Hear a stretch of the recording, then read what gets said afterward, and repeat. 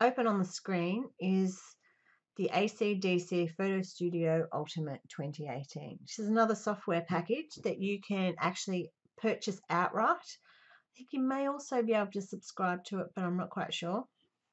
But this is one that you can use, which is actually quite a good alternative if you don't want to do the Lightroom and Photoshop subscription deal.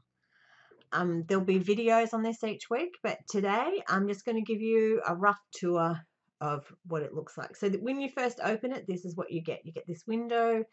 You can open an image straight from here. You can unclick this so it doesn't open it every time. And there's a quick start guide, and there's quite a few other things here, but we're just going to go close. So this is basically what you get. Up here, like Lightroom, I guess, there's a whole heap of tabs, so you can find your way around what is here. So we're in Manage right now. So Manage is basically where you can see all your folders and you can see all your photos. So if we go to one, I've just got to find my folders.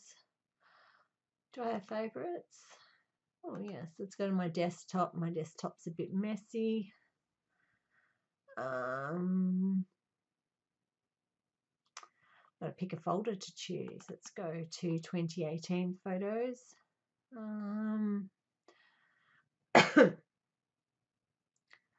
go to the city. Let's have a look at some of my Eureka Sky Deck photos. You've probably seen some of these photos before because they were shown to you I think I did a critique of them, because I also, a couple of these photos I did a live with doing a long exposure. So this is all the photos. You can see here, up here, it says if it's a raw file. I don't know. Oh, there you go. There's a PSD file. So that's a photo that's been done in Photoshop. So gives you an idea. So you can't actually just click on in Manage. It just shows you small photos. But as you can see, there's all the folders. You can get, if you click on one down here in the left-hand corner, you get a little bit of information about the photo. And if you go up here, you get the default metadata. So you can see, what lens you used, what camera you used, when it was taken, and all of that. That's interesting. Digitized. So that's what Manage does. It's a good place to start when you want to work out what photo you want to look at. So now if we go to Photos, in Photos, it basically shows you every photo. There's one of me and my daughter in the snow, taken quite a few years ago. Some of these photos you might recognize, but this is every photo that's on my computer, and hopefully there's nothing embarrassing here. So we're not going to stay here for too long. So it gives you a really good idea of especially if you're looking for something in particular and you can't remember what folder you've put it in and you don't want to go through everything, then you can just find the date and you can work it out. So up here you can narrow it down. This is just set to all, and there are always other options. Everything you ever use, there's always other options. View. So in View, we'll go back to Manage actually. So to go to View, you actually have to double click on an image. So I have to find an image. Let's do this one.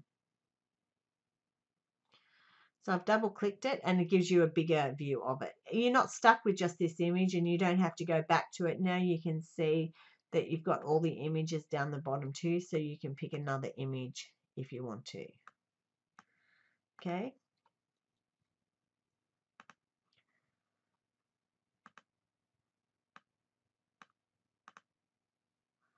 It's quite a nice, it was a hot day that day.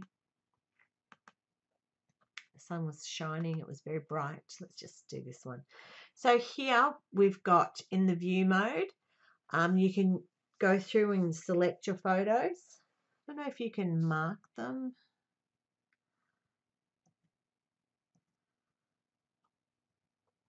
That's interesting.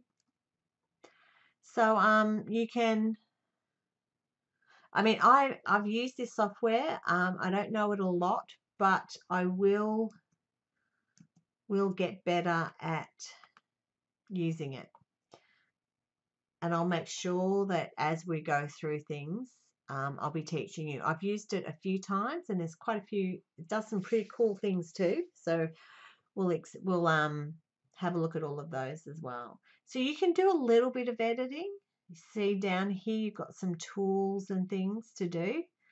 But generally speaking, it's not something that I would worry about.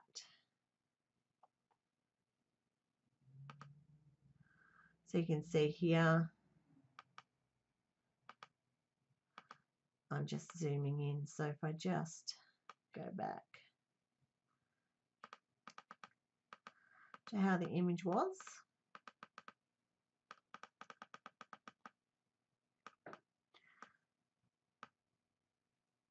It's going to be a bit slow because I'm also running the software for recording the screen as well.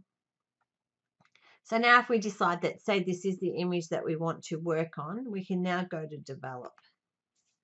And develop is going to give you a lot of options that are exactly the same as you get in Lightroom. So they just look different. Of course, they're not going to be the same because what would be the point in that? You know, they'd get done for copyright, etc. So we've got some, in the first window is general. So you can change it from color or black and white. You can change the exposure, and you can change quite a few things here if you want to. Let's try the dehaze.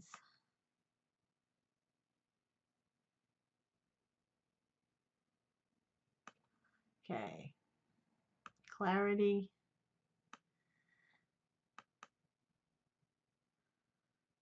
You can look at the white balance if you want to. You could make it warmer, make it cooler, whichever you want.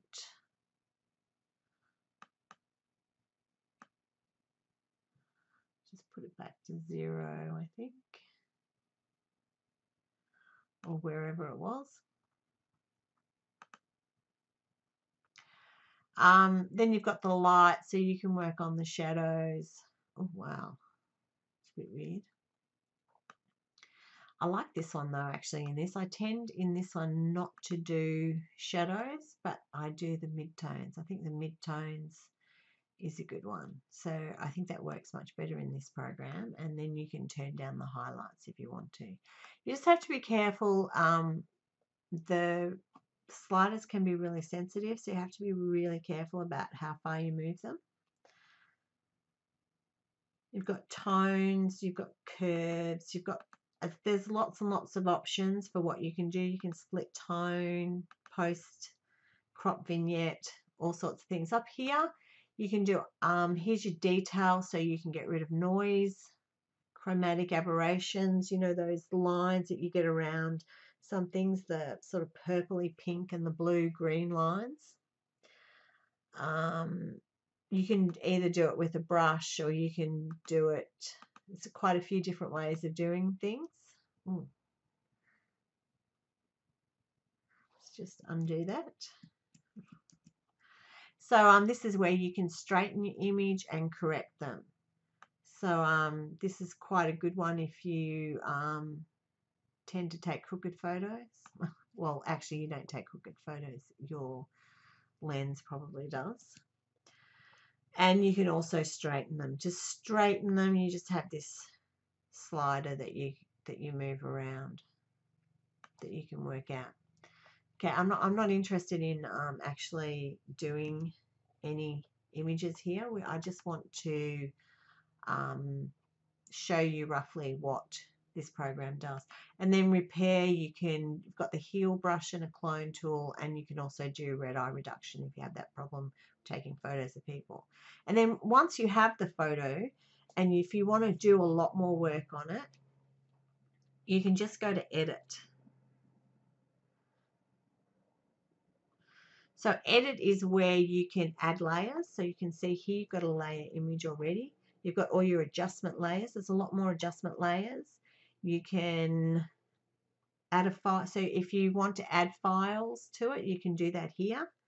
You can add a blank layer. You can duplicate a layer, and you can add a layer mask. Now, I'm going to do separate videos on how to use layers, or what layers are, and layer masks. So you've got all these things down here that you can use, but you've also got a bunch of tools up across here. So I've actually found that nearly everything that I do in Photoshop, I can actually do in this program. Some things work a bit better than others, but generally speaking, if you really want Photoshop, but you don't want to do the whole subscription thing, I would highly recommend Photo Studio Ultimate 2018. There's a way around most things. I think there was only one thing I couldn't find a way around to do, but it's overall it's a pretty good program. So this is just your introduction to it, and there'll be more videos to come on how to use it. Okay, I'm going to leave it there, and we'll see you for the next video.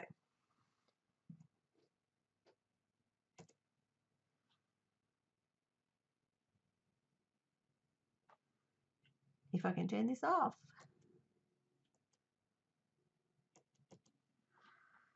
Okay.